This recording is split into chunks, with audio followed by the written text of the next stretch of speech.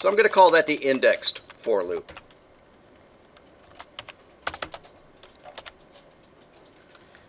And then I'm going to do a value for loop. So I'm going to use v. For every value, or for every element is what I usually do, but I'm going to call it value for now. For every value in the list, print that value.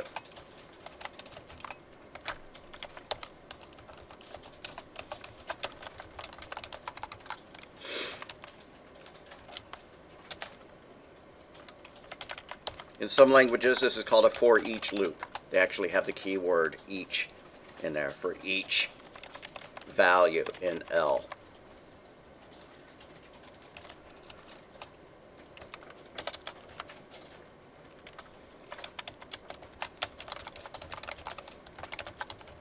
So two kinds of for loops for traversing. That's the think like a computer scientist's term for going through a loop. Before I saw that, I called it iterating through a loop. You were iterating through every value in the loop. You were iterating through every index in the loop. Those will both do the same thing. It's going to print 10, 20, 30, 10, 20, 30.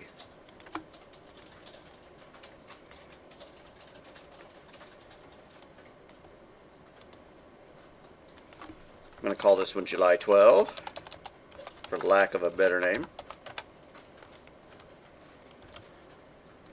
And it prints 10, 20, 30, 10, 20, 30.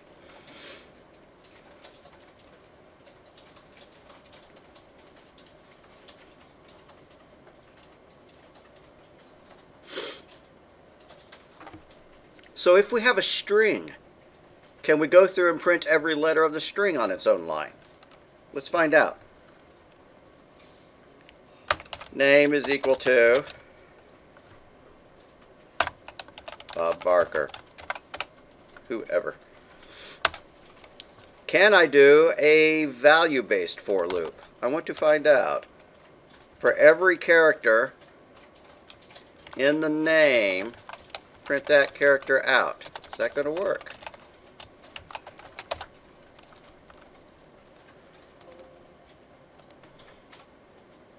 Yep, that worked. Okay. So, here's an example again of strings acting just like lists.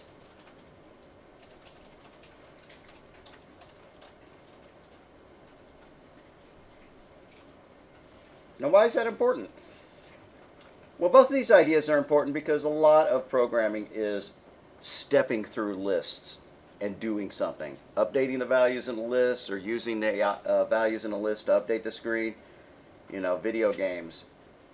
You got Skyrim or Call of Duty, you got all these characters running around on screen. They're probably stored internally as a list, you know, and then the computer is cycling through, 30 times a second or whatever, reading that list and updating the positions of the stuff on the screen. Reading in text and parsing the text for useful information. Parsing just means examining each item in the text. For example, a password program. It says, please enter a new password, create a new password, and you type something in and it yells at you that you didn't put in any uppercase letters or it didn't have any, special symbols or something like that. We're going to write a password program, but we're only going to start it. And then homework will be to finish it. To do that, we're going to need to know some string commands that we haven't used yet. Specifically, how do you know if something is a character, or if something is a digit, or if it is a special character? So that's really what we need to know. How to examine a character to see if it is a letter, a digit,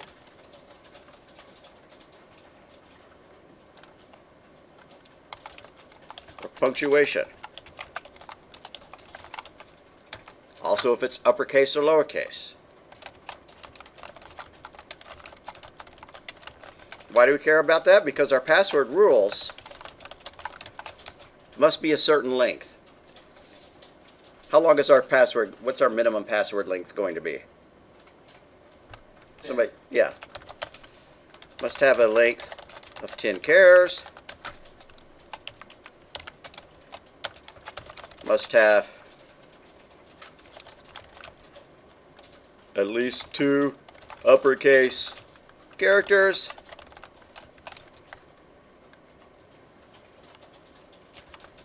and at least 2 lowercase letters.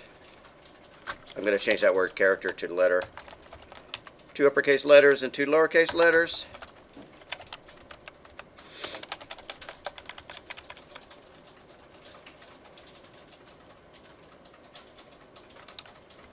What else do you see in password rules besides the punctuation? Must have 1 special character. What else might make a bad password? If it's too short, it's a bad password. If it's all lowercase, it's a bad password. What else? What if they typed in 2 words? It says, please create a new password. You type heck space no. Is that going to work? Probably not. So let's say no spaces.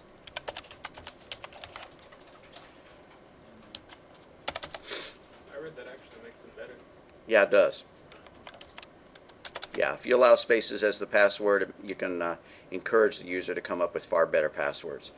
You know, a sentence like this, now is the time for all good programmers, you know, is way, way, way harder for an algorithm to crack than something like, you know, Pikachu, you know, trying to think of something clever, you know, whatever, you know, like that. You know. That's shorter. Shorter is easier to crack in all cases if you're trying to crack something algorithmically. And it doesn't matter whether it's, you know, a recognizable word or whether it's all symbols. It's still easier to crack. So in general, the longer the password, the better. And so when you dissuade people from using long passwords, like if you set a maximum length, you know, on the other hand, is somebody really going to be able to remember an 80-character long password? Maybe not, but, you know, if they feel like it, why not? People use these password managers anyways, where they just type in the password once and then forget about it. Okay. If we come up with any more rules, we'll come back and add them. Okay, so we're going to need some counters. What do I mean by that? Up here where I had for CH in name, let's say that I wanted to count the number of uppercase B's in my name. Now, you may have used a different name, so you may want to change the character that you're counting.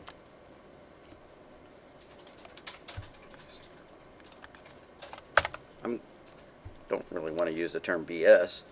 Okay, the number of B's. Number of B's.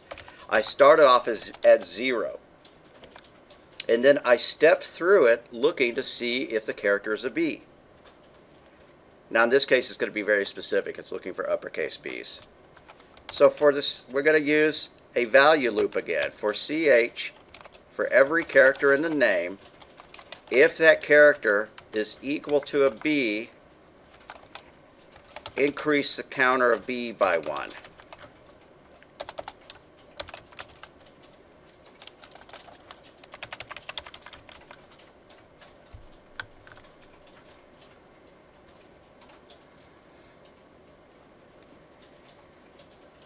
And let's print out the number of B's. Name, comma, has, quote, comma, number of B, comma, B letters. Something like that.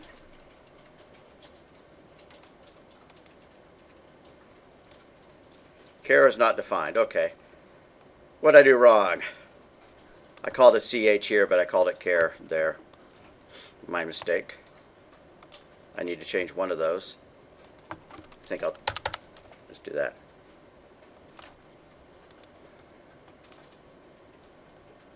Alright, so it found 2 B letters in it.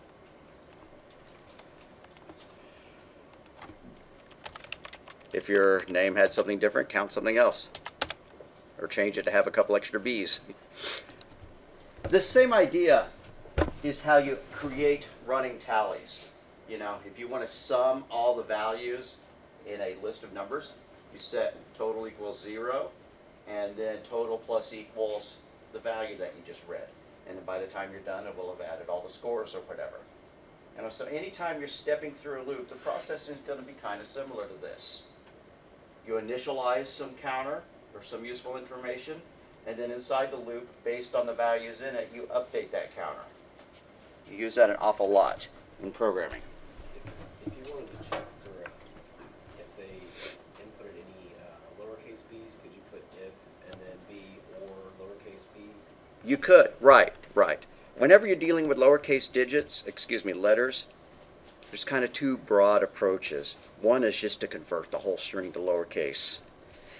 But that's not a good idea here. We're wanting to preserve our case. So if we want to count lowercase b's, we just do if ch equals b or ch equals lowercase b.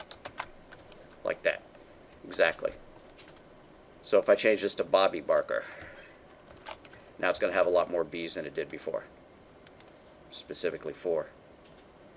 There we go.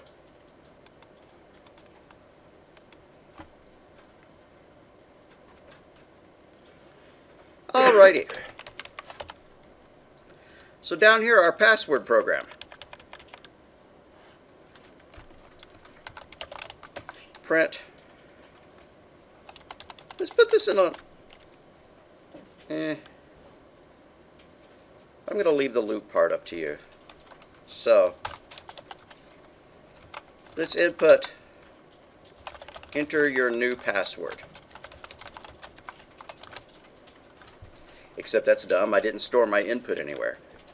Password equals input. Enter your new password.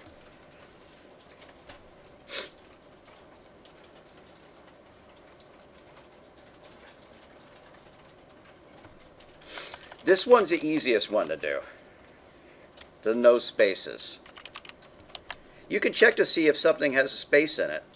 Just by, if a value exists in a string, like this. Don't type this. But if 3 is in the list, 3, 4, 5, then do something. You see that keyword?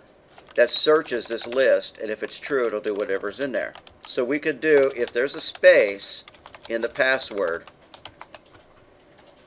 something like that.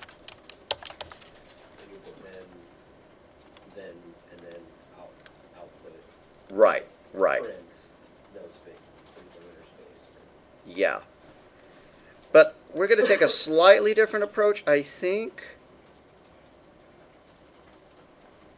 I'm kind of torn on it. Yeah, let's do this. Let's initialize some counters. How many uppercase letters? How many lowercase letters? Must have some numbers in it. At least 2 digits. Must have a punctuation character. Alright, so we've added a whole bunch of rules.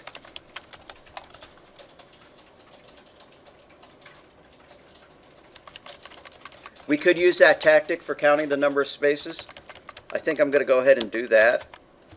So that's not going to be a counter so much as it's going to be what's known as a flag. A flag is a Boolean variable that's set either to true or false, and then you do some decision based on it.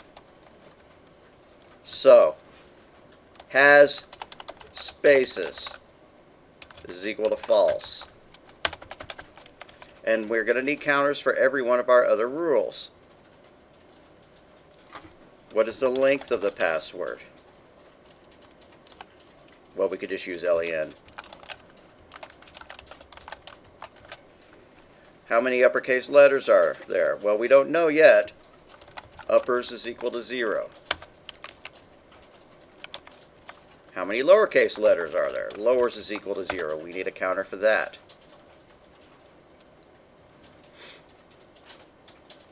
How many digits are there? We don't know yet. Digits is equal to 0. And how many punctuation? I'm going to call it pun. It's equal to 0. Punked. That'll work.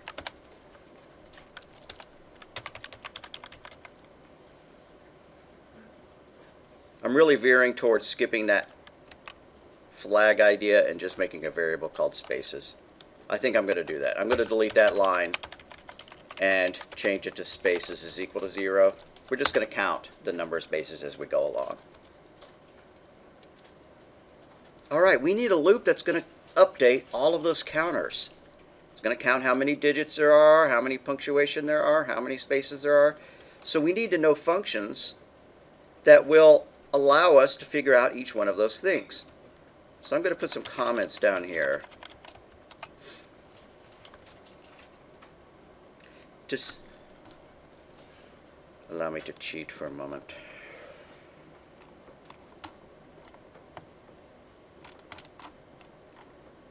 Is upper, is lower, is digit. Okay. So we're going to be using the following functions. Is upper, come back. ch.isUpper, that's a function. ch.isLower. ch.isAlpha. I don't actually think we're going to be using that one, but we might be. Let's define what these are. True if uppercase letter. True if lowercase letter. True if a character, excuse me, if a letter at all. And then if it's a digit, if it's a number, ch is digit will return true.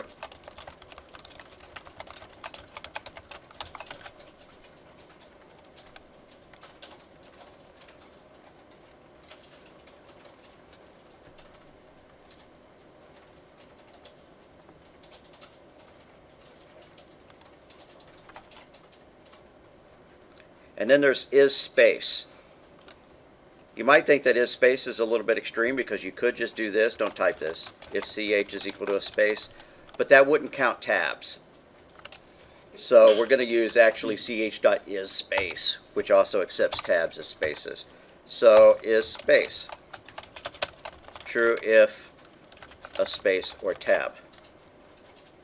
That's probably enough. The only thing that's missing is how to count punctuation.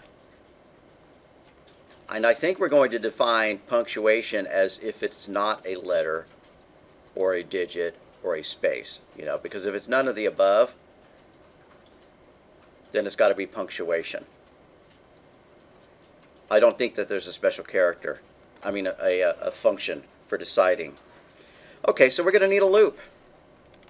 For every character in our password, we need to check all these things. Let's check to see the number of uppercase letters. If, What does symbols fall under? I'm so sorry, pardon me? What does symbols fall under? I'm calling symbols punctuation. There is no special function for determining symbols, so we're going to hack together a rule that says if it's not a letter or a digit or a space, it's a symbol. That's going to be how we define it.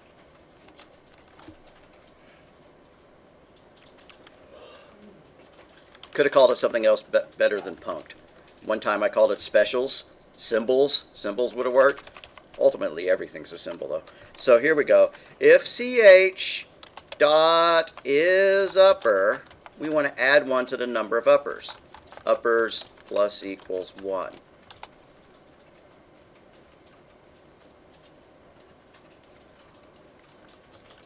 If ch dot is a space, the number of spaces plus equals 1. Now let's go ahead and handle specials, the punctuation.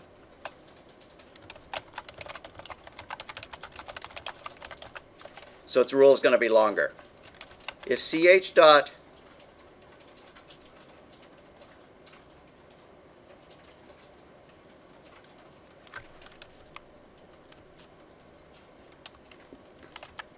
we're going to change the way this is written a little bit. If not, parentheses, ch dot is space, or ch dot is digit, or ch dot is letter. If it's none of those, then we know it's a punctuation mark. Punct plus equals 1. Ashton Kutcher's going to come get us.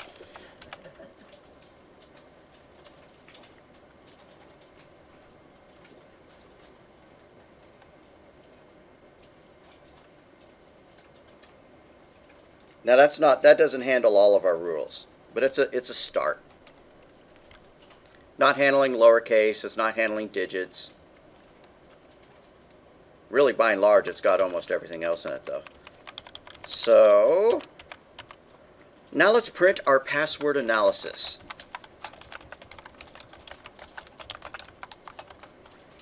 Now we need to print out all these variables. The length, the uppers, the lowers, the digits, the punctuation, and the spaces. That's going to be like 6 print statements.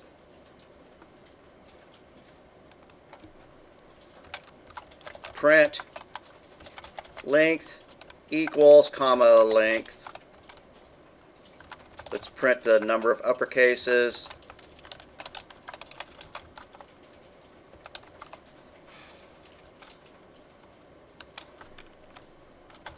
Print the number of lowercases.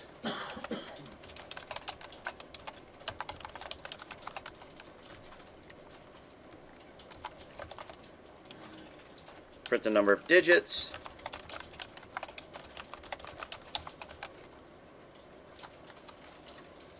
Just 2 more. I should have copied and pasted my print statement. Print the number of puncts. Shouldn't CH is letter be CH is alpha?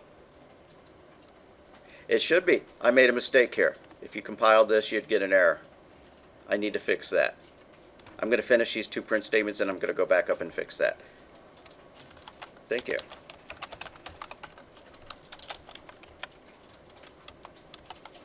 And then lastly, print spaces is equal to, comma, spaces.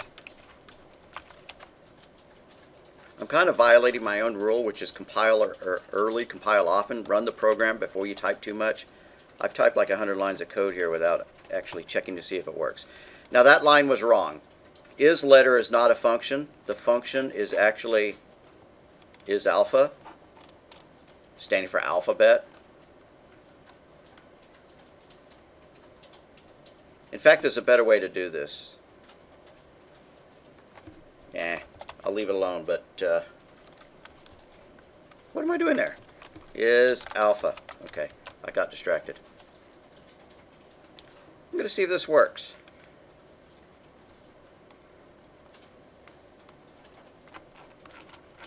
All these print statements are kind of getting in my way.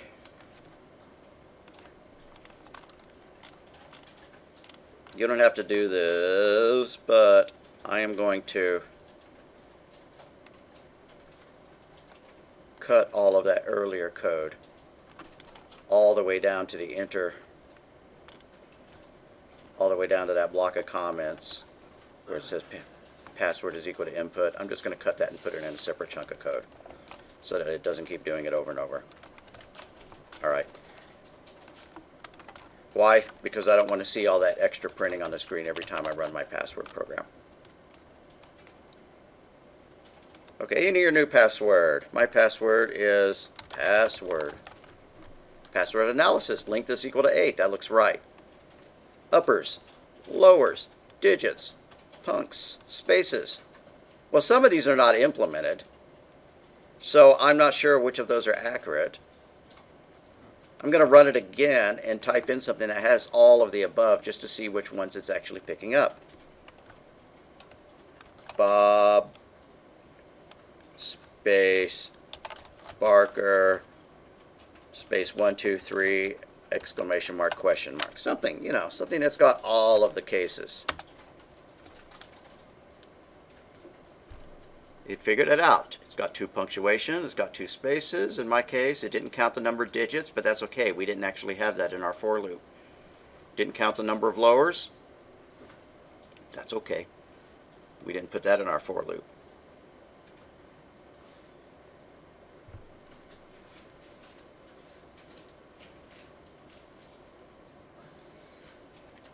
Okay, I could have shortened the check for the specials for the punctuation. I forgot that there's one more very useful one.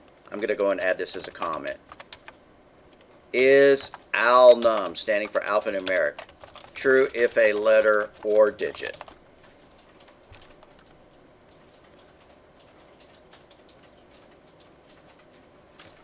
So I could rewrite this one here and take out this is digit or is alpha and replace that with a single call. I could just make that ch dot is alnum.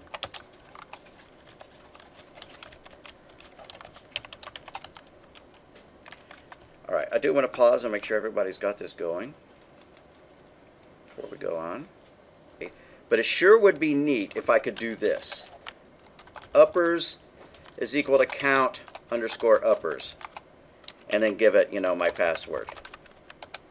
Digits is equal to count underscore digits, and give it, my password. And then I wouldn't have to have this nasty for loop right here in the middle. Not that it's really nasty, but the code would look a lot cleaner if all I had to do was call some functions and it would do all the counting for me. Well, such functions are not built into the Python language, but we could write them. Another thing that would be really good to do would be for it to loop until you got a good password. We've done an analysis, but we haven't actually said whether it's a good password or not. So I think we're going to wind up writing a really big, nasty if statement. Wouldn't you have to make all those minimums? Like saying if it's less than or equal to this, or less than still. Right. We could define our minimums. That'd be a good idea. But what I'm also going to do is to have a flag called is good or something like that. And I'm going to set it equal to false, but then I'm going to decide if it's good based on these rules. And it's going to be a really long if statement, so we're going to break it on several lines. If the length is greater than or equal to 10, and that would be good to define it as a constant, and the uppers is greater than or equal to 2, that's the minimum number of uppercase letters,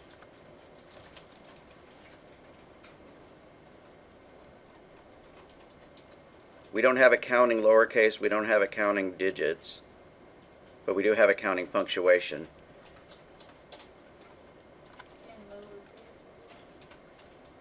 Pardon me?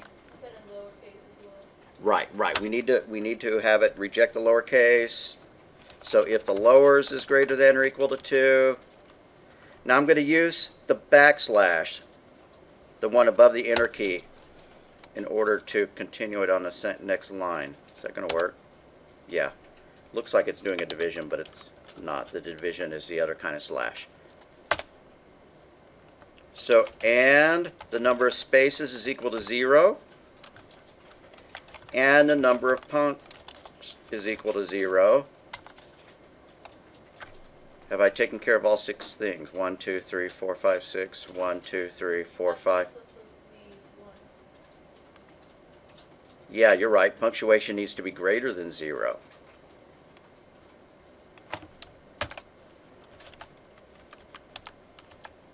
So what am I missing? Length, uppers, Digits. lower digits. Yeah. So, and digits greater than 1. If all of that is true, it's a good password. Is good is equal to true.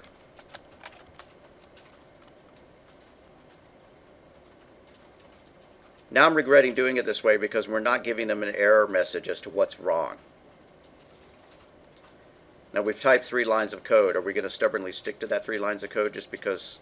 You say else? Well, we could, but we ought to tell them what's wrong. We ought to have a whole bunch of if statements.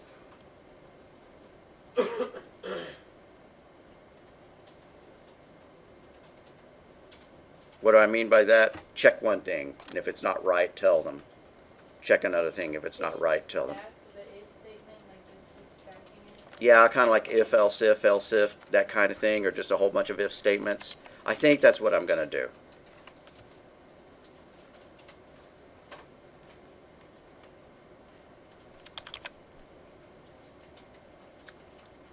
Can't really think of how to preserve this and still do what I'm going to want to do. I'm sorry, guys. I'm going to just comment that out.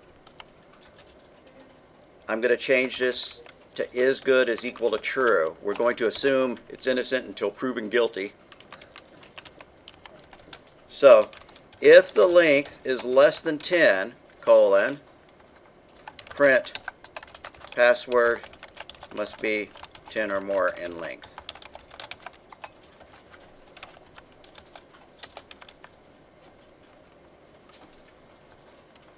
Elif uppers is less than 2, print password must have at least 2 uppercase letters.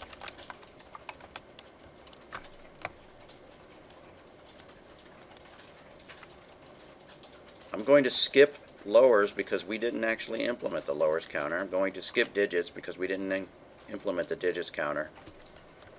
Elif punct is less than 1 or equal to 0. Either way we wanted to write it. Equals 0. Print password must have at least 1 punctuation symbol, or 1 symbol.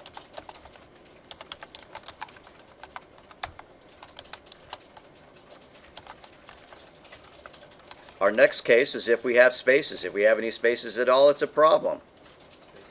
So if spaces is greater than 0, print password must have no spaces. And if none of that is true, one final else, colon, we need to set is good equal to false.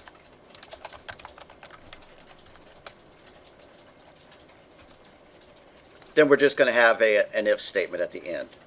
If is good, print password good, else print password not good.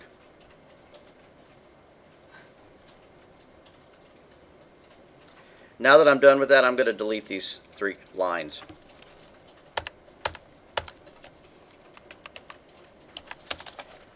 So in a way that the way that this is written is annoying. What do I mean by that? If it finds one problem, it's not going to tell you the rest of the problems. Like if you type in 8 lowercase a's and nothing else, it's going to say, hey, it must be 10 or more in length, and it's not going to tell you that, oh, by the way, it had to have a number, and that better not have, you know, it had to have symbols and stuff like that. It's only because elif makes it mutually exclusive. Either that's going to happen, or that, or that, or that, or that. You can't have more than one of those things triggered based on this logic because they're all separated by else's. Should is good, the last one be true? No, because it started off good, and then if any of these things... But, Oh, you're right. I should have left that is good is equal to false. Very smart, Daniel. And then change this back to true. Sorry about that, gang. Definitely did not have enough coffee. Here we go.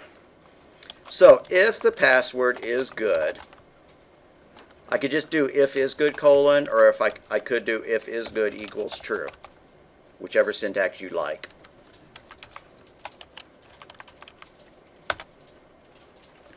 Print password is good. Else colon print password not valid.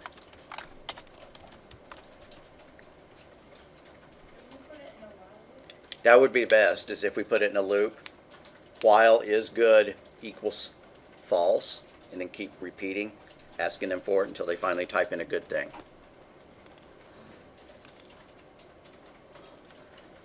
Let me make sure it works. Please enter your new password. Bob 123. Password must have at least 2 uppercase letters. Mine did not. I'm just going to assume the rest of it worked, which is a really bad programming technique. You never assume. You always run it until you make sure that it works. But I'm going to do that because I'm fairly... No, I'm going to test each condition. No being lazy. Run it again. I'm going to put in 2 uppercase letters. Bob with 2 B's. But password must have no spaces. See, that's what I mean, is it's only telling us one thing wrong at a time, which is really frustrating. Okay, so Bob with no spaces. Password must be 10 in length. That's about the time when you want to hit your monitor with a foam brick. Let's run it again. Bob with 2 uppercase letters. 1, 2, 3. Some punctuation. And then we're going to add some more text. This is a really long password. Okay, there we go. Password is good. Okay, so that worked as far as we took it. What do I mean by that? It's not counting the number of lowercase. It's not counting the number of digits. So the improvements I would like to see in this program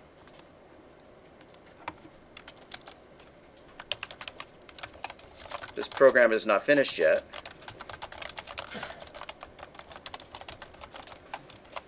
It's not counting the digits, not counting lowercase letters. And we're going to add a really stupid rule. The password must contain at least 1 uppercase Z. The programmer who wrote this program really likes the letter Z for whatever reason. So those are going to be the 3 rules that we need to add.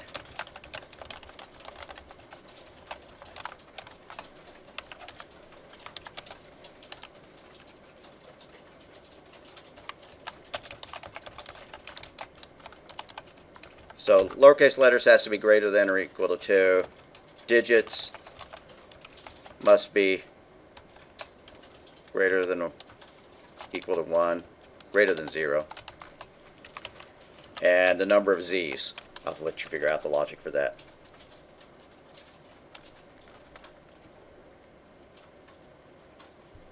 There's more than one way to do that. You could count the number of Z's, or you could use that syntax that I did at the very beginning. You remember when I did this?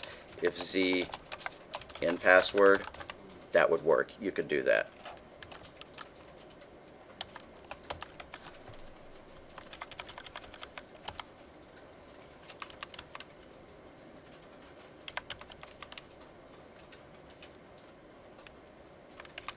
And then lastly,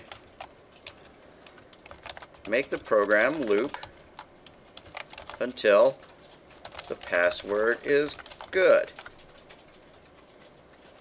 That's going to be worth 15 points out of it.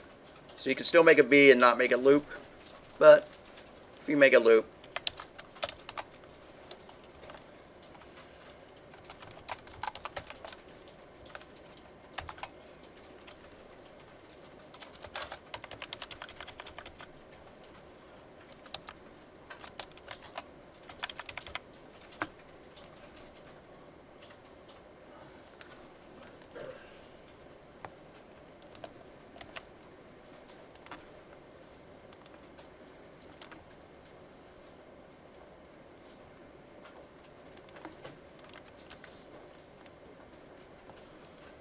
just do.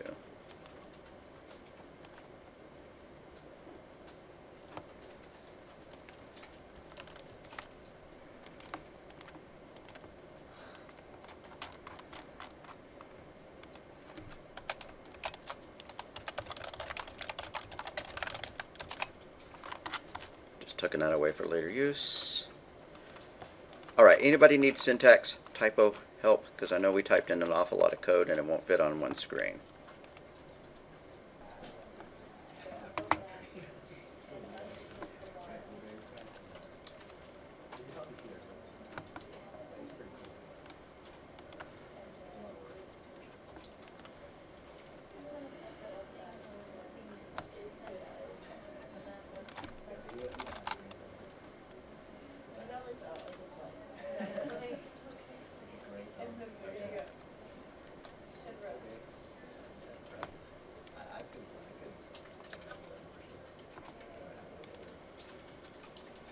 All right, guys, we're going to flowchart this program up to the point where we've got it now.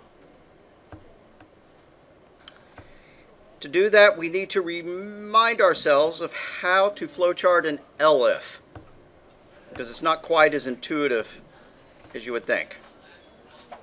Essentially, an ELIF, here's what people like. What they want to do is they want to say if, and then they want to make this go back here, and then make it go back here, you know, for everyone. But instead, it's going to have a line going all the way down to some junction underneath the entire structure. Why is that? Because ELIF means only one of these will trigger. Because if this one's true, it's not allowed to come back and check this one.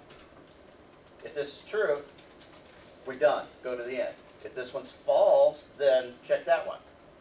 And if it was true, do that and then go to the end. You know, so however many ELIFs we had, we're going to have some things branching off to the side and a line going down like that. Also, we're going to need to know. Yes, ma'am.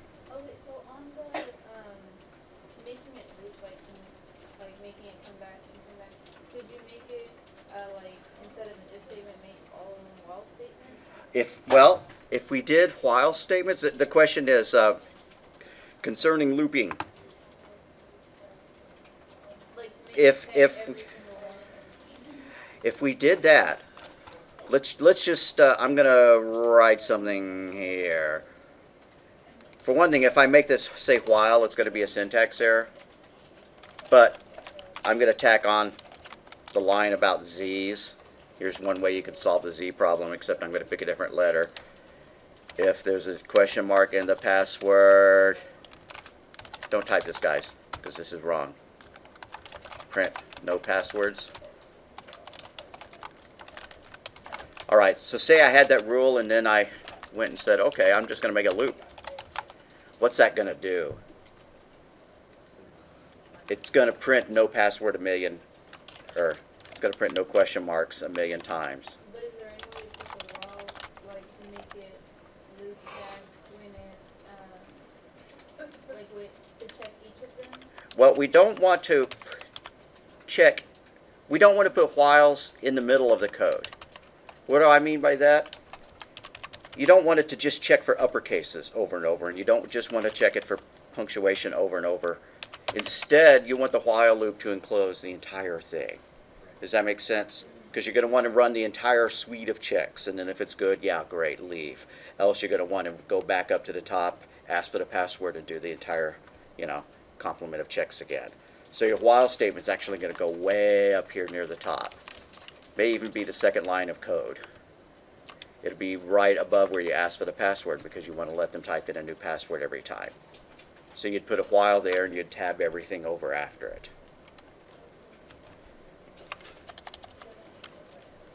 That won't be the only change you have to make, but it's a goodly distance. Okay, so I know everybody's trying to do the homework now, but we're going to do flowcharts. So stop idling. Go ahead and log into Lucidchart, please.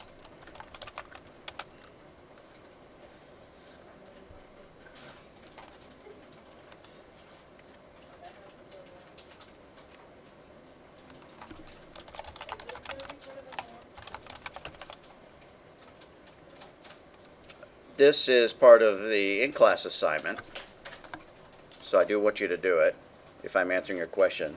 No, I'm not planning on making you flowchart. I guess I could ask you to modify your flowchart with your changes, but I wasn't planning on doing that.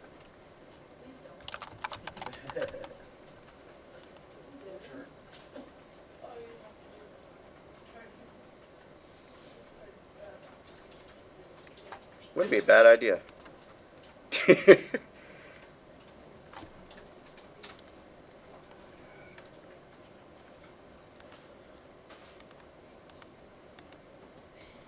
Alright, I'm going to need to kind of be toggling between the code and the flowchart, which is going to be a drag on my screen because my words are so large.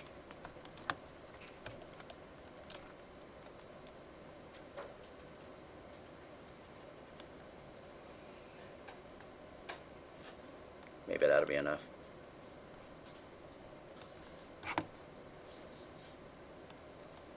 All right, so all flowcharts begin with what symbol?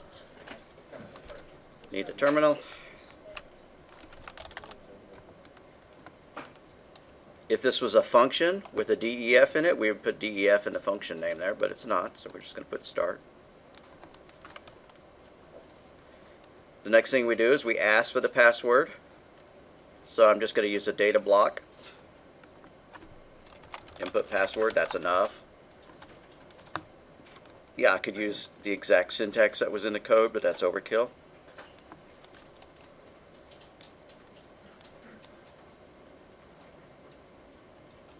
They really messed this up by not allowing you to minimize this toolbar anymore. You used to be able to do that. Now the only thing you can do is...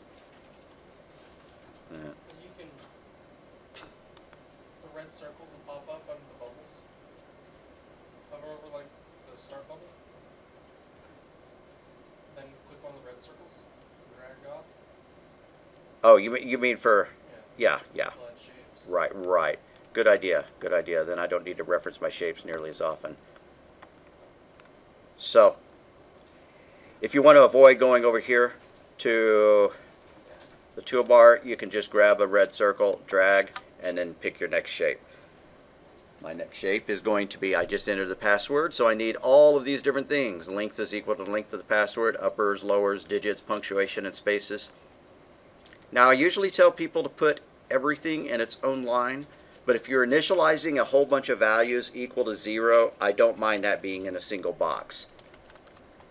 Any other combination of code in a single box is probably not correct, and would be counted off for it. But you know, if all it's doing is the same thing over and over, just using different variable names, uppers is equal to 0, digits is equal to 0, I don't mind those going in the same box. But length is different because it's a completely different idea. We're calling a function. So length is equal to len password.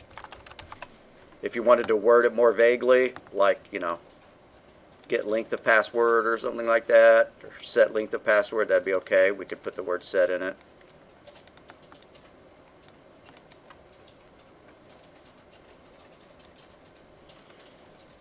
So I hope you understand what I mean about putting multiple things in there in one line. Each task, each line of code should generally go in its own symbol, unless you're just going to leave the symbol out entirely. I don't want you just cutting and pasting large chunks of the code and pasting it into your... But in this case, this is the same thing over and over. Uppers is equal to 0, digits is equal to 0, so I don't mind putting all of those in one line. And so I'm going to type something and I'm going to hit Control-Enter to go to the next line. Because if I just hit Enter, it thinks we're done editing it.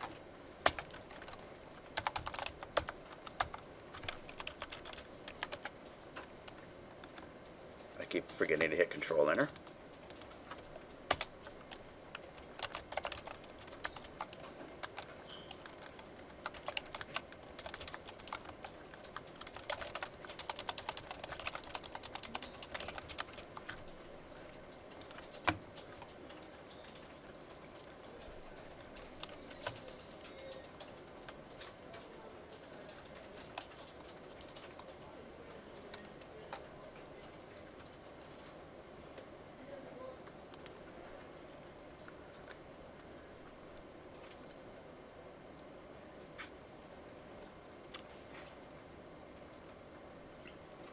And I'm going to make an executive decision that we're going to skip all of these print statements.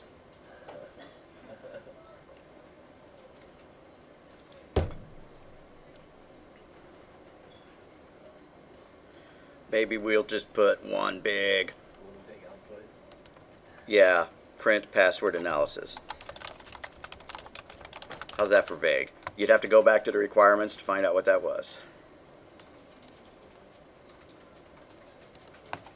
But that's not right. I haven't done the for loop yet. I'm going to just delete that line for now. So, for.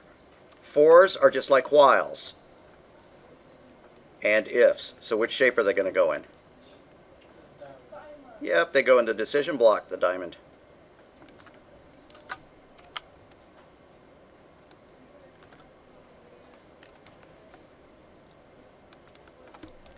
For ch in password.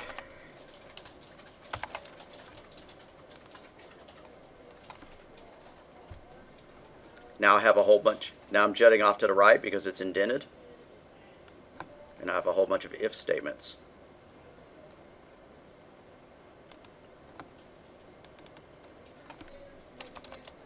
If ch dot is upper. Or if I wanted to word it more vaguely, if ch is uppercase. If that's true, then we want to add 1 to the number of the uppers. That's math, so it goes in a regular rectangle.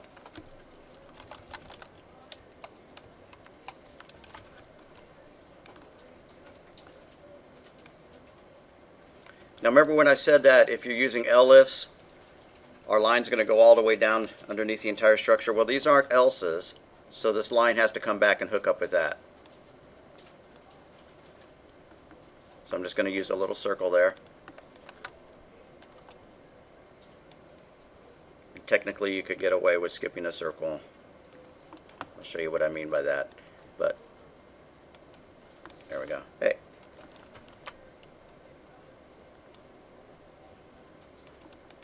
And then it's going to be another if statement underneath that.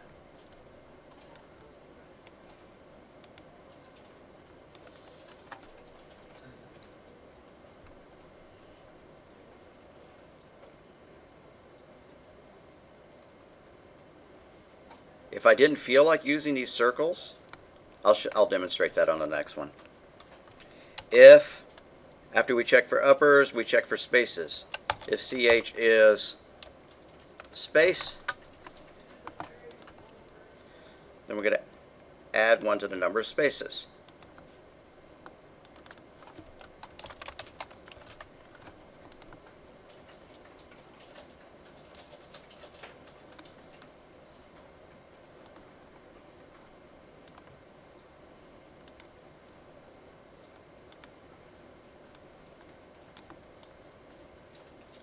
Alright, if it's real obvious, then it's kind of okay to do this. You could skip the junction point and just immediately go to the next one.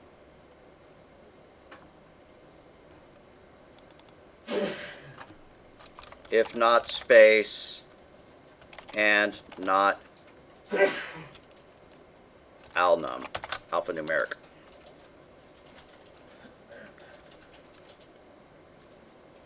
Actually, that's not how we worded it.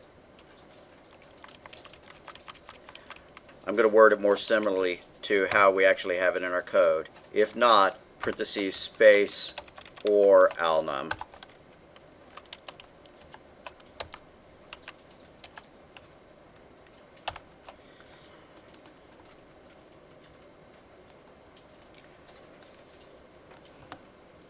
Alright, do you see what I mean by skipping the junction? Kind of made sense here. It wasn't too bad to leave off the little circle. If you like the circle, that's cool. I usually put it. In this case, I didn't. Alright, if it's not a space or a alphanumeric character, we need to add 1 to the number of punctuations.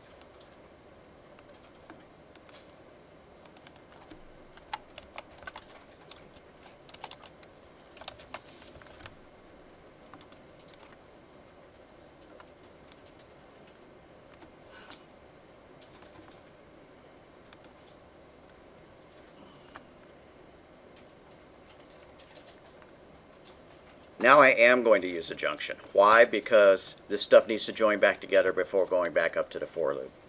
So now I regret even encouraging y'all to skip the junctions.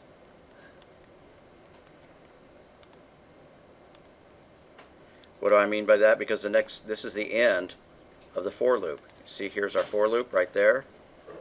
We're done with it. So now we need an arrow going back up here to the diamond. So I really need something to draw the arrow from, so I need a circle down here. That's kind of dumb looking. But anyways. So that I can then have an arrow going back up to the for loop. Like that.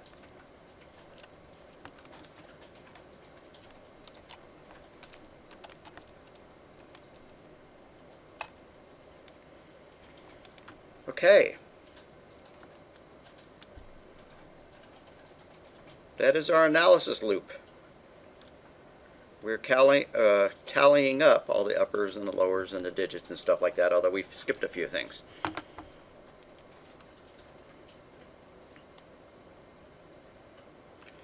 All right, now we're done with our for loop. I'm just going to drag a line straight down here. I don't know if I want to make this a big old long flow chart or to have it stacked in columns. I guess I'm going to make it a long one. What do I mean by that? I could put a circle down here and then another circle up at the top and then keep going, you know, as long as the circle had a label, like an A and an A. But why not just go straight down? All right, here's our whole bunch of print statements.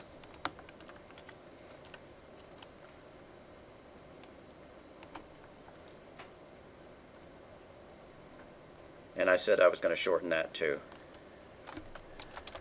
print password analysis, all the counters.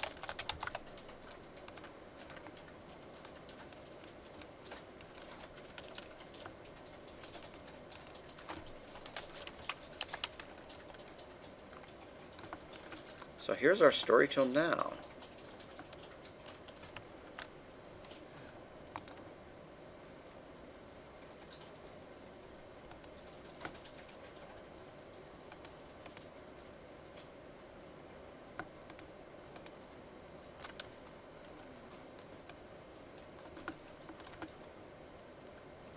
I'm zooming in and out with the control key. Hold the control and spin the mouse wheel. Alrighty. It's okay if you need additional time to draw up to this point.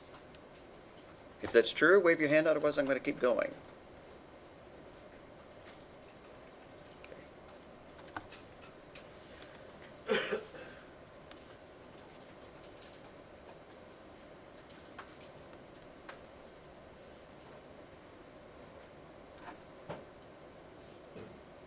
Actually, what I'm going to do is I'm going to keep going, but then I will print it out so that you can catch back up. Okay, so we are done with... Come on, you were supposed to minimize. Yeah.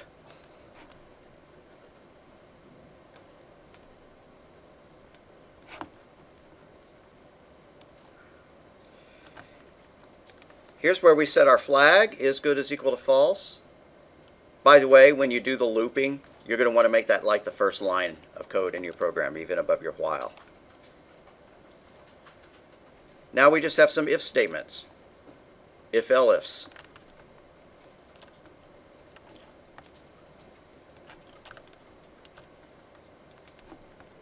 So that's a form of set statement, which is math. That's going to go in a regular rectangle.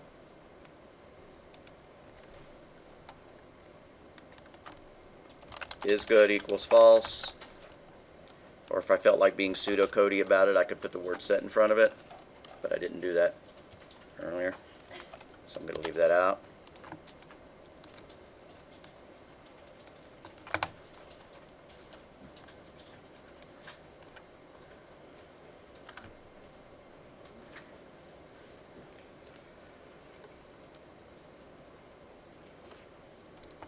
All right, the first if statement was the length.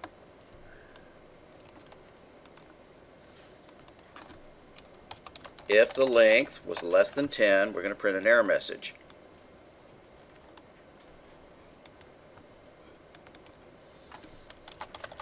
Print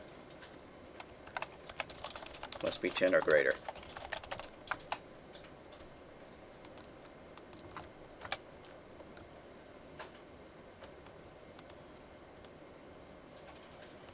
Now here's where I'm not going to immediately loop back. Why is that? Because these are elifs. I shouldn't say loop. I'm not going to put a connector right here and have them both come and join back together. When you're dealing with elifs, you kind of wait to draw those lines at the end. I'm about to hit the end of the page, but that's okay. So if uppers is less than 2, elif uppers less than 2.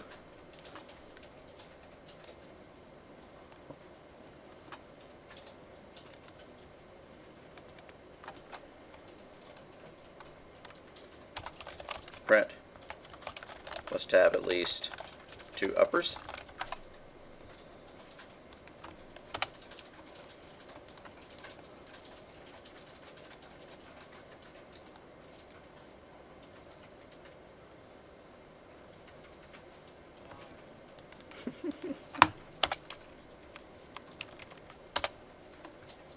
Whatever. Come on, stop.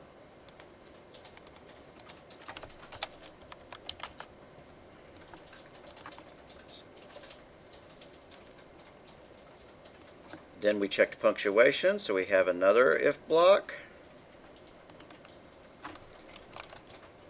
If punctuation is equal to 0,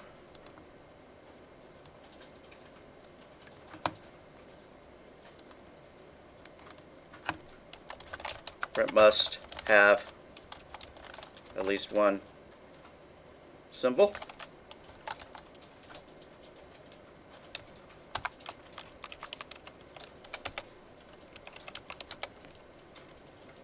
And then lastly, we checked spaces.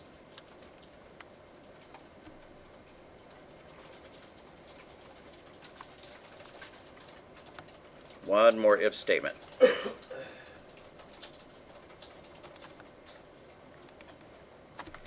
If spaces is greater than 0, it's a problem.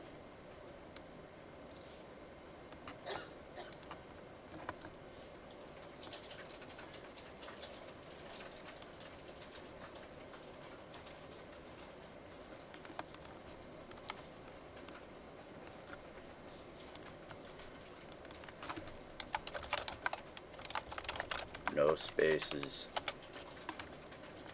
Alright, and then finally we have an else.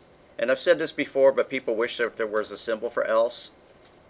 There is for everything else. Why not the else? But there's not.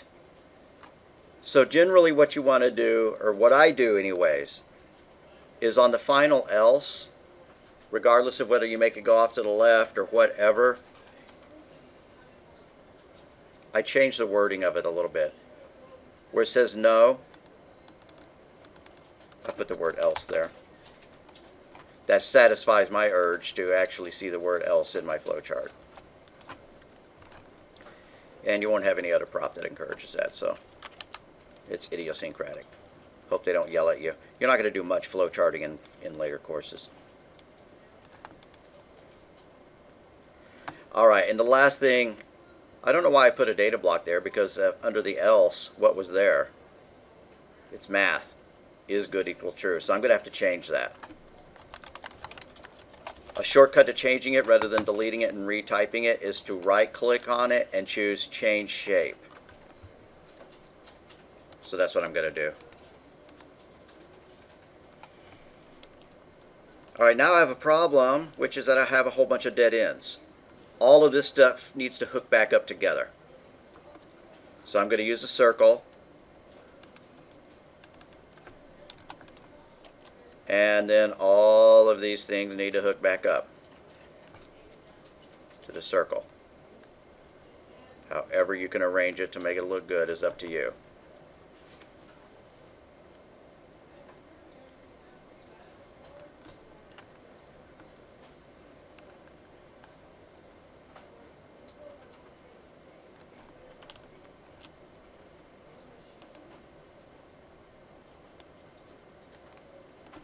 And I'm never going to be able to make it look right.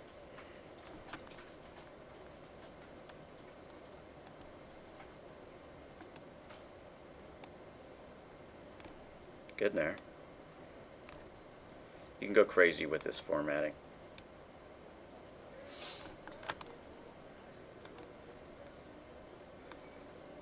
Wow, almost had it.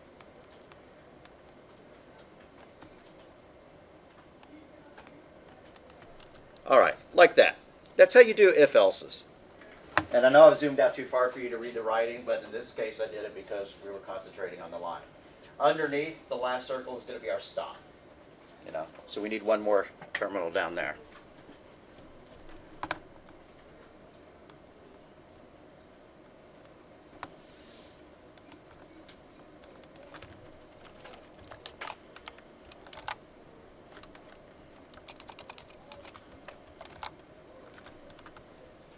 All right, it's a very long flow chart.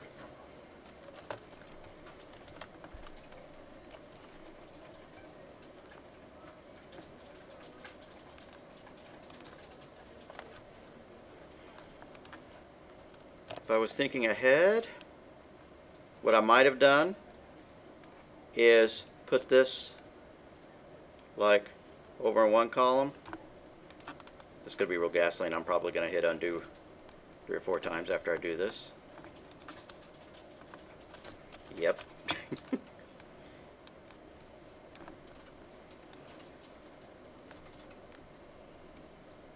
You know, and try to make it look like that. I'd have to arrange the lines a bit better if I was going to do that.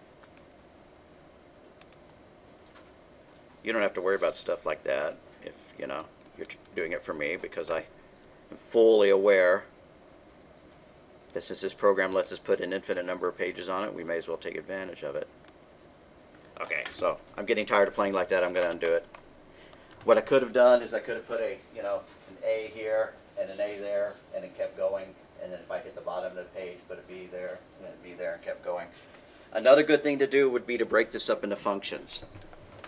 Some things do not make for good functions.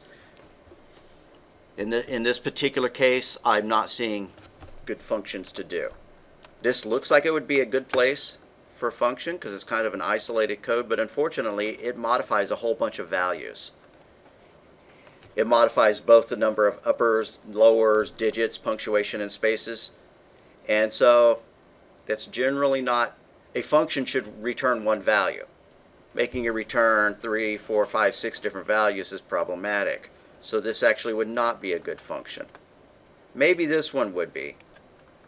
Maybe that one could have been a function. And when I say that one, the code that prints out the error message, you know, maybe that could have been a single function. And then calling it, we just put it inside the box with the vertical bars.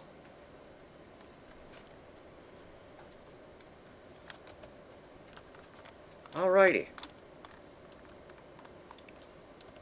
So looking at this, if you could see it, forgetting the actual code itself, if I'm going to make it loop, what part of the code do I want to loop? Now, Victoria was thinking that the if statements down here could be involved in a loop. But not really, because we don't just want to repeat that code over and over and over. What do we want to repeat? Pretty much the whole shebang. So we're going to put a while diamond up there. We're not going to make this change on our flowchart. We put a while diamond there. All of this would be indented under the while diamond, and then the line going back up to it, you know, like that. So pretty much your while is going to be up at the top. Why is that? Because we're going to want to ask for a new password, and we're going to want to update our counters every single time. So if we waited to start our while loop down here, we wouldn't be updating the counters. We wouldn't be getting a new password. It would just be looping over and over, printing error messages. Some of y'all got that to happen, you know, over the break.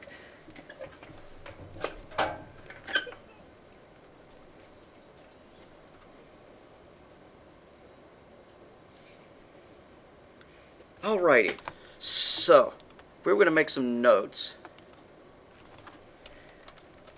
we would call these string functions.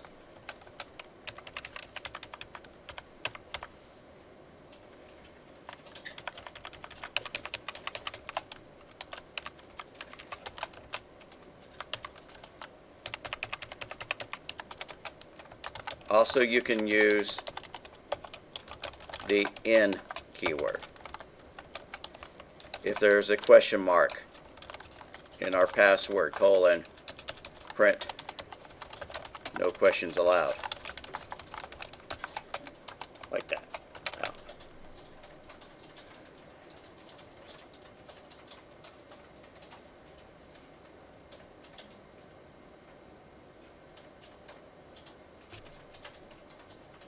Now, are there other things you can do with strings? Let's go hit, I'm just going to go into Google and type Python string functions and see what pops up.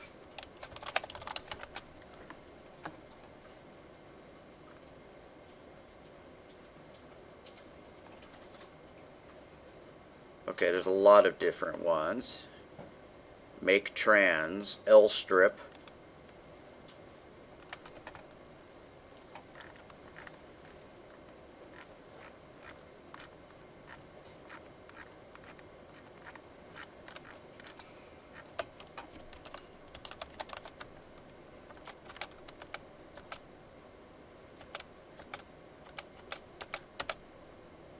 Wow. I'm not seeing anything that I wanted to see.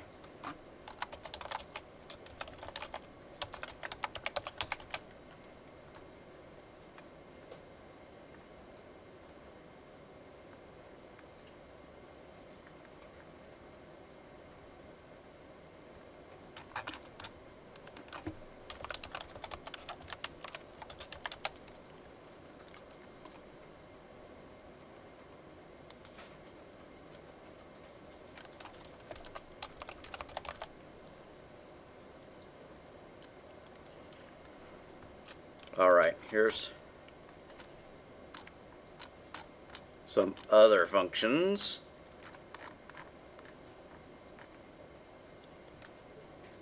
Dot count. Dot count would count the number of Z's. Unfortunately, you have to specify a specific character. You can't just call dot count and ask it for all, uppercase letters. But you could count the number of spaces that way, or the number, of periods or something like that. That one's worth adding to our notes. Ch dot is, or count. I'm using ch just because our program did, but these are all string functions, really. So, maybe I should have called them string dot is up or whatever. Maybe I should delete the ch entirely. Just go with me on that.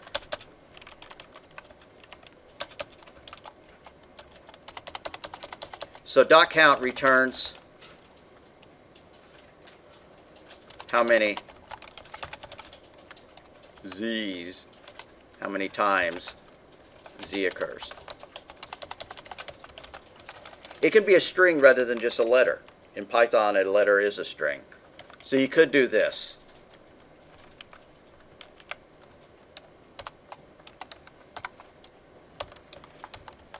I love dogs and cats and candy and movies.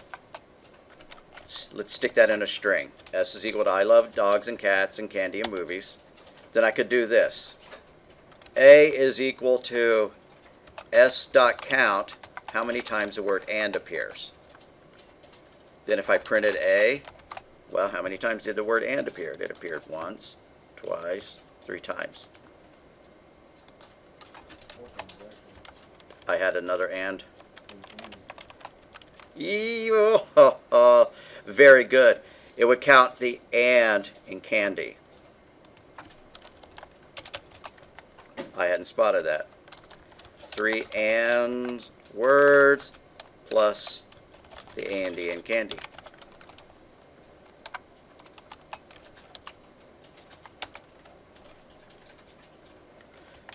So A is or B is equal to S dot count O, lowercase o. That's going to be different. It's not counting, anyways. We've got 1, 2, 3 O's, I believe.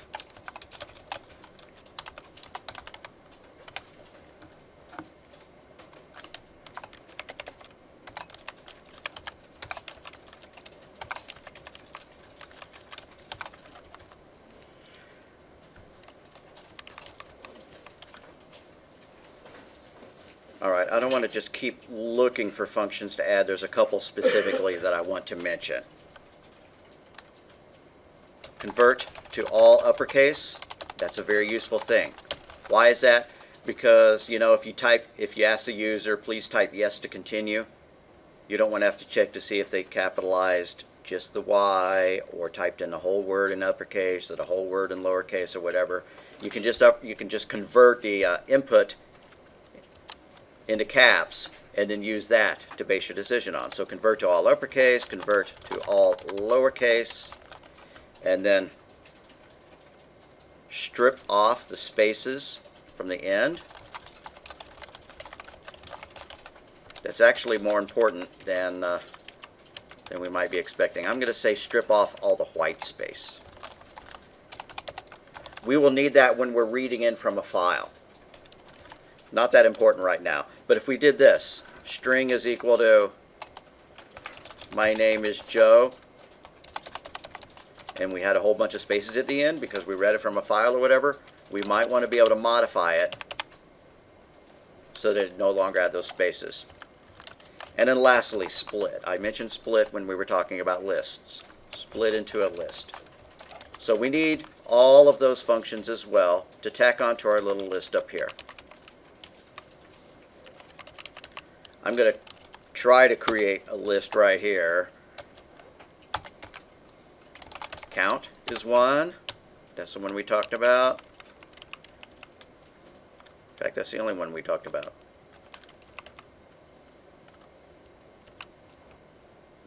Okay. How do we strip off the, let's see, how do we convert to all uppercase? Convert string to uppercase Python. It's just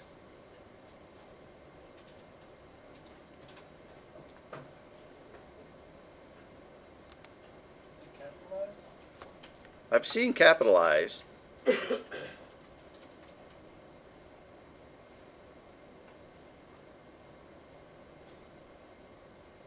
This is crazy that this example here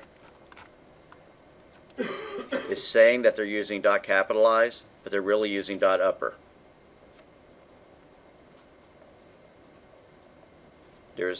If there is a dot capitalize function, I would be surprised. Okay, so anyways, let's go back and maybe just to the shell and play with some of these functions. So what I'm going to do is, well, I need to save that as my first set of notes. If you want to rename your notes to password or whatever to modify it to turn into as your homework, that'd be cool. Okay, so run Python shell, get to your Python shell, close it and reopen it if it'll make it look prettier. I'm going to do n is equal to somebody's name, Bobby. And then I'm going to do n dot upper. That returned an all uppercase. N dot lower. Returned all lowercase. There's probably one that does initial caps as well. Yep, that's what capitalize does. If you type in dot and then wait a second, the pop-up comes up and shows you all the commands. I've never gotten that to work reliably, so I've stopped trying to depend on it.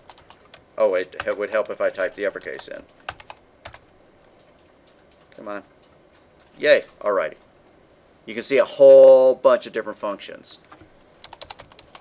A good programming editor, Microsoft calls it IntelliSense because they have to come up with a cool name for everything, will do some kind of autocomplete where you type in like a variable name or a function name or something and then it shows you a whole bunch of stuff. Oh, come on. Like that, and we could scroll through and get a whole bunch of them. There's is_alnum, we talked about that. Alpha, decimal, that's an interesting one. Is identifier, I don't know what that would mean. Is lower, is printable. Is title, I don't know what that one does. A good programming editor would actually display an explanation of what that function does as well as the description. And when I say good, idle is fine. It's just a very small, bare-bones editor. And when you go on and you do Java development or C++ or something, you're probably going to be using a much more sophisticated development environment. Either Visual Studio or, Eclipse or, there are other ones. They're called IDEs, Integrated Development Environment. And they can be very large programs that have a lot of functionality in them. Idle is a small editor. PyCharm, the one that we demonstrated, is more flexible than, more powerful than just idle. So, convert to all uppercase, ch.upper, all lowercase, ch.lower, convert to initial caps. I'm never going to ask you about that one again, but if you want it, there it is, ch.capitalize.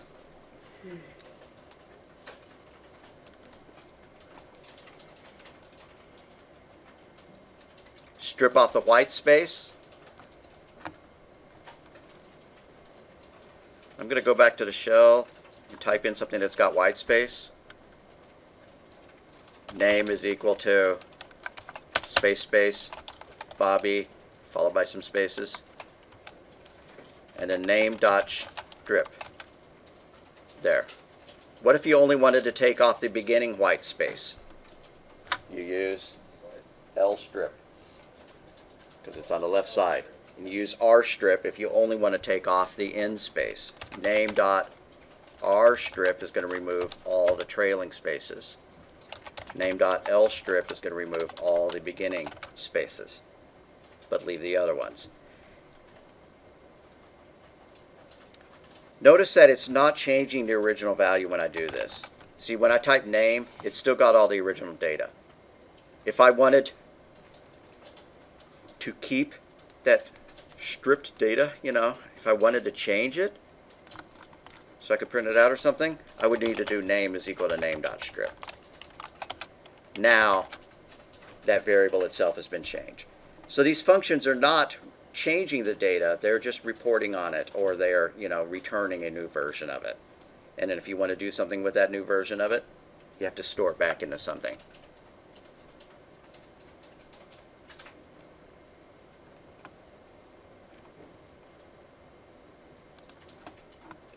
So strip off the white space. We have 3 versions of that with strip, lstrip, and rstrip.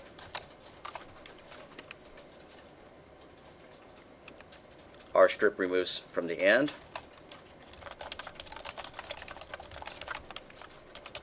Lstrip removes white space from the beginning.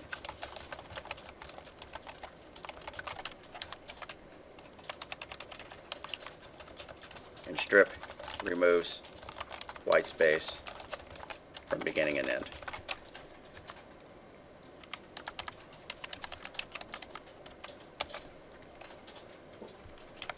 And if I was following the same convention up here, I really wish that I decided not to. Anyways, you have to prefix them with the name of the variable that you're stripping.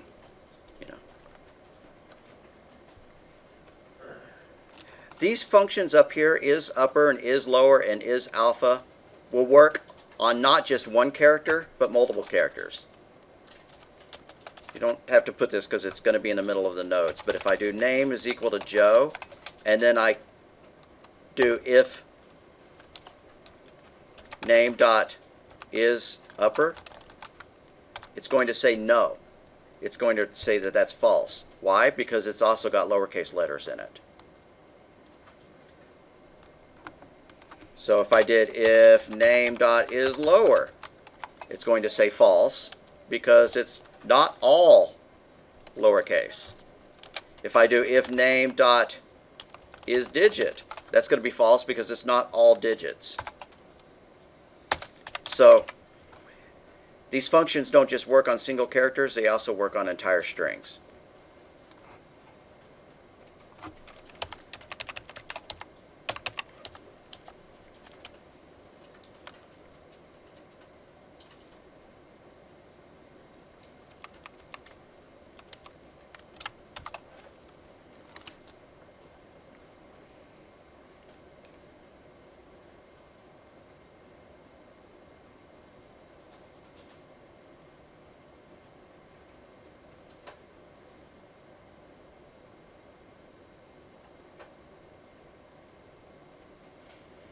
Alright, we're going to do one more little bit of program.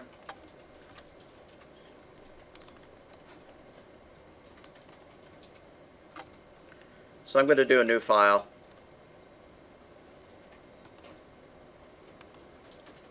Guess I'll call this one July 12. C or something, because we've written several of them.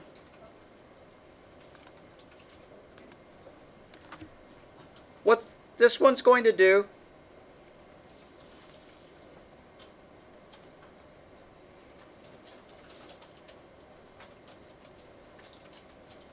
is we're just going to calculate the sum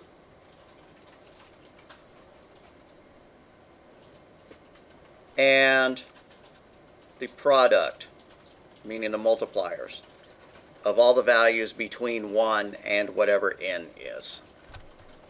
So you know, maybe you've done the, you know, the kind of math where you have that special symbol and then you say 3 and that means 1 plus 2 plus 3 or whatever. We're going to do that. That's called summation. So let's get a number to sum. X is equal to input summation of what number? 30. Yeah, we'll type in whatever we want. And then we need to convert that to an int. Why am I saying int? Because summation, we're kind of assuming whole numbers. If you say sum all the numbers between 1 and 10, but then you start, you know, throwing in the decimals, 10.1 to, you know, 9.345, that wouldn't work. So x is equal to int x. Now I need a variable to hold my sum. What we're going to do next is kind of dumb because it could be rewritten with just a single line of code. I could do this. Total is equal to the sum. Nope, that's actually not going to work. Okay, that would not work. I could use sum as my variable to hold the total, but it's a purple word. It's a function and I don't want to override it. So I'm going to use the word total's the best word. I wish it said summation. That's too long. I guess I'm going to go with total. Again, we're going to initialize it to 0, then we're going to have a loop that's adding on to it.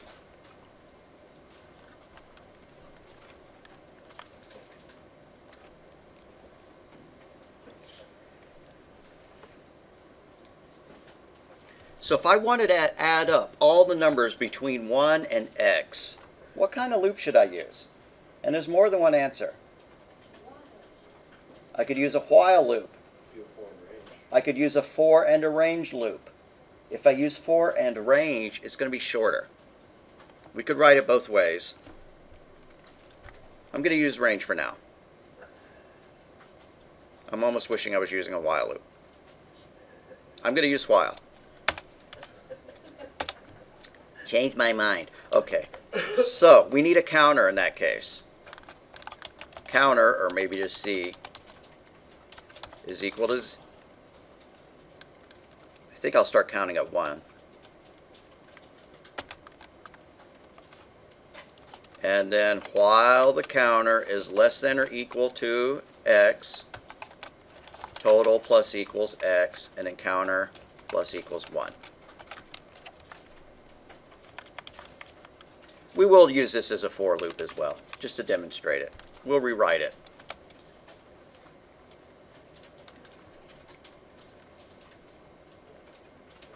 Here's how it would look as a for loop. We'd have to reinitialize total to 0.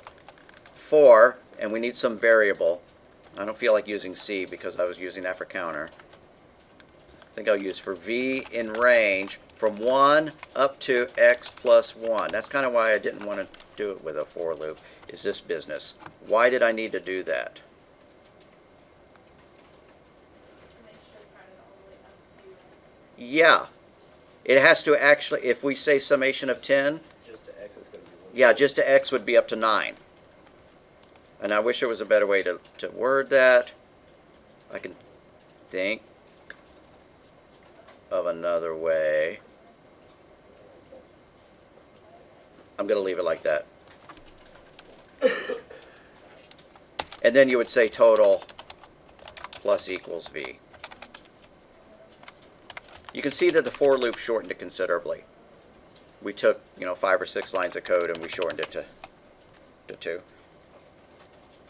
Having written that, I'm going to comment this out. I'm sure the while loop will work, but let's make sure.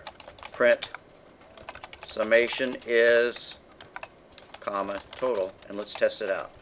Not make the mistake of going super duper far. I'll be right there. Summation of what number? 10. Is that true? 10 plus 9 plus 8 plus 7 plus 6 is 100? I don't believe that. I made a mistake here. My question is, what does total plus minus x? That's actually an equal sign. Plus equals. That means the exact, and that's actually where the error is.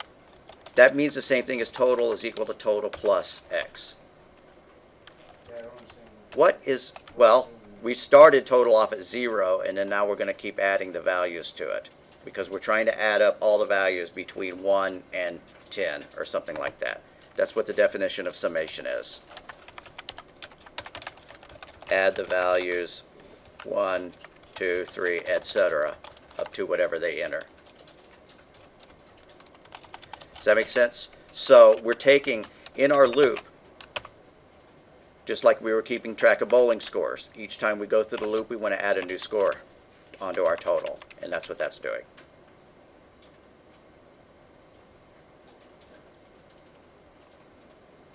Are we good yet, or I need further explanation, which is okay? It's still wrong. I need to make that C, and so if that's what you're puzzling over, then yeah, I was asking you to explain wrong code, but there we go. That is correct. And so I'll give you an example. Nah, just right on the board. I'm going to pretend that I'm a computer. And I have several variables going on.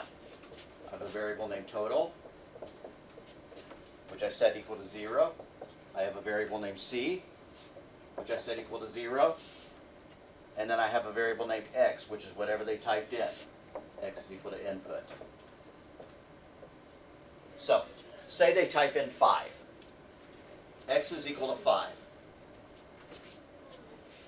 We've done that line. We've done that line. We've set total equal to 0. We've set our counter. I said 0. That's actually a 1. Okay? While the counter, it wouldn't matter if we'd made it 0, it would still work. While the counter is less than or equal to x. Well, is C less than x? Yes. It is. So, what's the first thing we do? Total is equal to total plus C. Total is equal to 0. What's it going to equal after this is done? It's going to equal 1, because it was 0 and we added 1 to it and we stored it back into it. Then we add 1 to C. C is equal to C plus 1. And my marker's dying. All right, now we go back up to the loop. Is C still less than x? It is. So, total is equal to total plus C. Well, total is 1. We're going to add C to it and store it back into total. So 1 plus 2 is 3. C is equal to C plus 1. Increase C by 1. C is 3. Is 3 less than or equal to x? Yay or nay? It sure is. 3 is less than 5. So total equals total plus C, or total plus equals C, if we'd written it like that as we had originally. What's total going to equal after that? 6. I'm looking at you because you were asking a question. 6. Yeah, 6. Okay, cool. I'm with you. Oh, okay. So if I'm belaboring a point, then I'm sorry.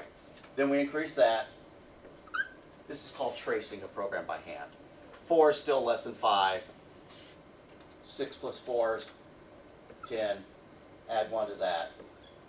Is 5 less than or equal to 5? Yes.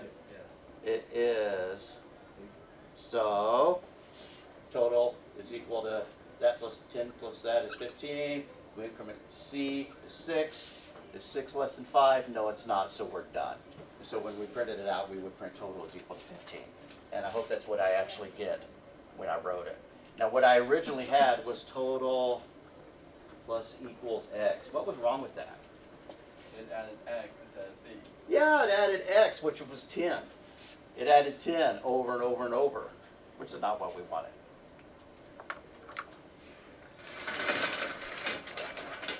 Okay, I'm going to change this total equals total plus C back to the original syntax.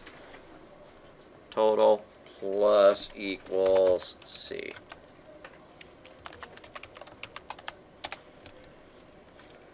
All right, we're going to write a new version that does the...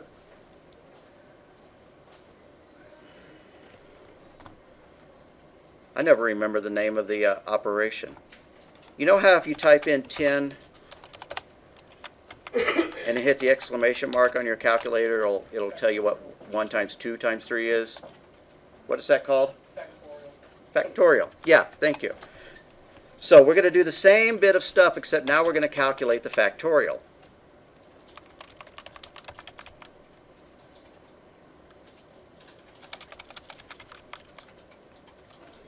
Y is equal to input summation, or factorial of what number? We need to convert that to an int.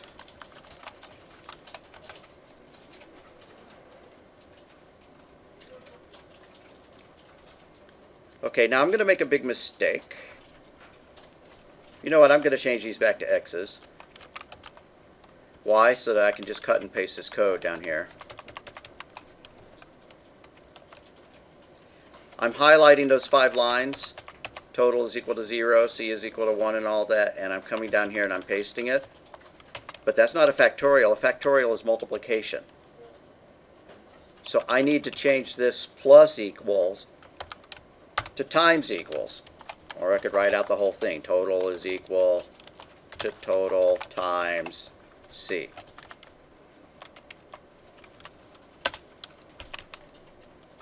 This has got a bug in it.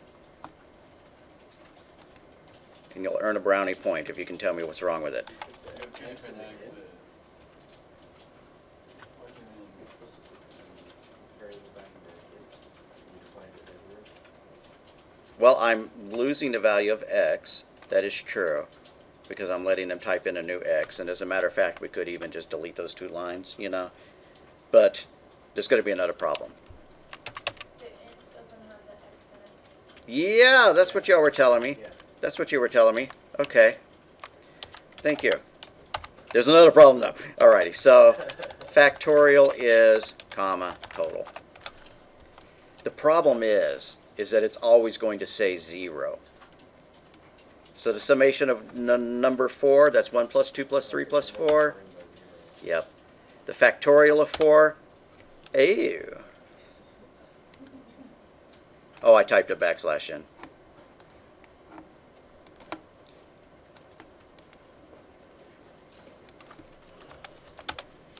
Factorial of 4 is not 0. It's supposed to be 1 times 2 times 3 times 4.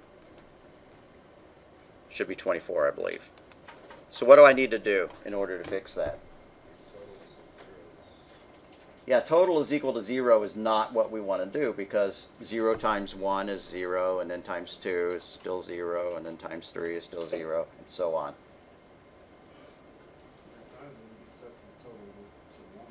Yeah, exactly. If we set total to 1, then we'll be off to the races. So change that line. Change the 0 to 1. Also, the word total is kind of a bad. We should call it product, you know. But I don't feel like renaming all the variables.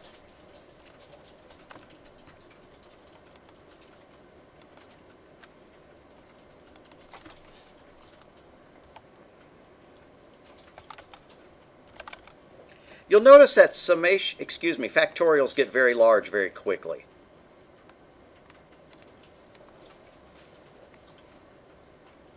Do the factorial of, 1,000. It's going to be a really large number.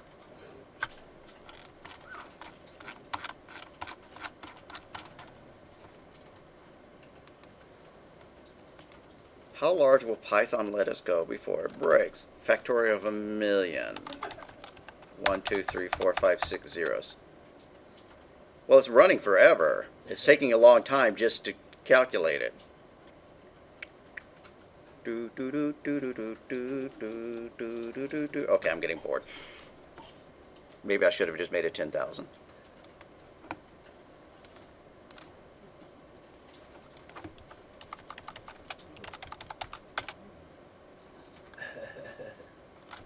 go. It finally figured it out. It's interesting that multiplying takes longer than addition. Did you see the way that it didn't hang when we were adding numbers, but it did hang when we were doing the multiplying? Okay.